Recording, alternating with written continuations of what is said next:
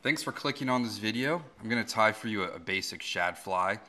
So just a couple ingredients in this one. It's got a tail made out of polar flash, a thread body wrapped with some clear vinyl stretch, and dumbbell eyes. This is for shad, but of course whatever else is in the water at the time: white perch, American shad, hickory shad, gizzard shad, largemouth, smallmouth, striped bass, and channel catfish, maybe snakeheads, carp, whatever else. We'll also eat this. Shad are not eating, they're not feeding in the rivers, they are fighting out of aggression. So you want your flies to be a little bright, a little flashy. You don't want them too big. Shad have small, soft mouths, and they're usually going to strike short. So you want to have a short tail on your flies. The hook we're going to be using today is a saber hook from Fly Shack. They are 100 hooks for about $7. I'm using size 6. And of course, I'm always going to be using my Regal vise because once you put your hook in there, it does not move. For the eyes, I'm going to be using large dumbbells. These I picked up from the True Value hardware store. And then I go ahead and I cut them into individual sections. The tail is just going to be polar flash. And what I do is I cut the plastic bag so I know exactly the amount sticking out is the exact length I need. Kind of makes my tying more efficient. And then the body is going to be Stretch Magic 1.5 millimeter. This is from AC Moore, Joann Fabrics, or Michael's Craft Store. It's an alternative to using vinyl rib from your fly shop.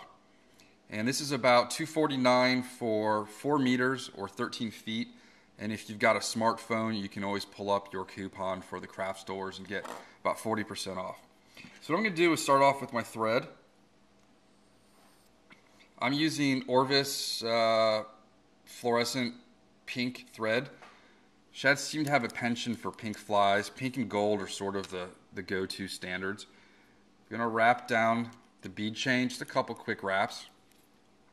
Let that hang. I'm going to take my polar flash, and I already had that about 3/4 to 1 inch amount predetermined on the package. So I've cut that off. And I'm going to just wrap that down. And notice I'm slowly moving my fingers to the left. And as I'm doing that, that ensures that the entire body is covered. Whatever you wrap, be it the color of the thread or the body material, that is what your fly is going to look like once the vinyl rib or clear stretch material shines through. So I've got this piece of the clear stretch material. You can see how it stretches. This is for some kind of jewelry. I'm going to sort of just angle the tip there. It sort of looks like a hypodermic needle, if you can see that. That just helps me lay this down. And I'm going to apply pressure. You want to apply pressure to make this stuff lay down flat. Otherwise, it's not going to wrap evenly throughout the fly. Wrap your thread up to the top. Let your bobbin just hang there. And now start just wrapping that clear vinyl. You can make them right next to each other. You can space them out, whatever. Now, I previously would just leave the fly with just a thread body, but this sort of illuminates the fly a little more. It makes it have a little bit larger of a body. And that all just, in my theories, helps catch the shad because, remember, they're striking out of aggression, things that are flashy. I'm going to pull the vinyl back over the dumbbell eyes, take the thread, a couple of just tight wraps, cut that right there, wrap to the front.